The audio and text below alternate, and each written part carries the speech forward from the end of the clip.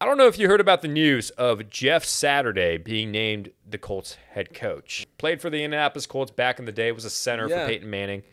But he was named the Colts head coach, and then Frank Reich was fired. Let's first talk about the firing of Frank Reich. Do you think that this was well-deserved for Frank Reich? I mean, you first switch out quarterbacks, and it's been 2 weeks, and then you fire the head coach. Yeah. I think you need a little bit more time than that, you know? You already made a big change benching Matt Ryan. I think you need to, you know. I don't want to say it was a bad decision because I think it would have happened anyway, but I just think like the timing of it, I think that was bad.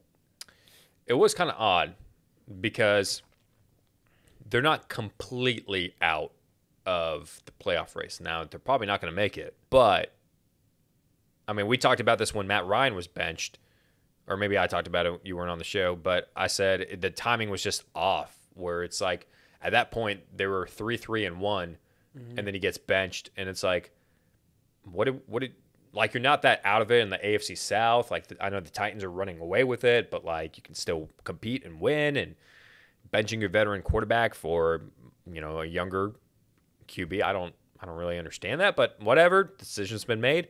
I think a lot of it maybe to the owner, Jim Irsay. Like, he's the reason why Carson Wentz left. Frank Reich wanted him. He was like, nope, that's not happening. And then Frank Reich was like, okay, well, let me bring in Matt Ryan. Do you approve of Matt Ryan? He's like, yeah, let's just bring in Matt Ryan. And then he gets benched. And I think that was a decision by the owner as well. So they need a new owner. Yeah. Well, Washington needs a new owner first before Indianapolis. Golly, so many allegations. What if I told you that the third string quarterback on the Indianapolis Colts was a Super Bowl MVP? Do you know who it is? No. Nick Foles. Whoa! Big Dick Nick. What? It's the third string quarterback, and they're not even giving him a chance. Yo, that's crazy. Yeah, I can't fathom it. I don't understand. But they're continuing to start Sam Ehlinger. Wow. People are losing their jobs here, man. Right. They have a wife. They have kids to feed. Come on. Why aren't we starting Nick Foles here? That's crazy. Yeah, that's wild. I don't understand that. But it would be interesting to see if Saturday goes back to Matt Ryan or gives Nick Foles a chance, or they stick with Ehlinger. I don't know. But Jeff Saturday was named the head coach, does not have any head coaching experience in the NFL, any coaching experience at all in the NFL. The only coaching experience that he has is he was the head coach of Pee Wee football. Of high school football. Well, high school. That's locally here. Do you know? Buford. It's a private Christian school. Hebron? Hebron. He was the head coach of Hebron. What? 10 minutes down the road from us. Yeah, he was. And for 2, 3, 4 years, he lived around here, lived around Lawrenceville, and that's the only head coaching experience that he has in his life. And then they were like, okay, you're an NFL head coach now. Man, makes me think I could be a coach, you know? Yeah, I could too. Gosh, what are we doing with our lives? You know what? Thanks for tuning in. Yeah, all right, we're out. Let's get out of here, man. But Jim Irsay said something interesting, the owner.